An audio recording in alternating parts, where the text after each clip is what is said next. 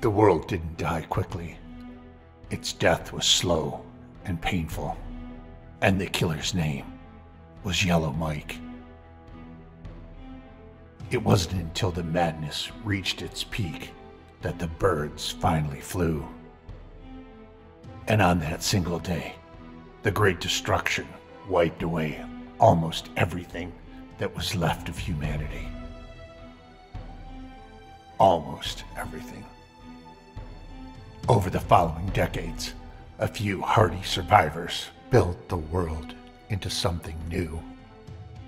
The cursed children of Yellow Mike inherited a world of madness, mutations, monsters, and magic.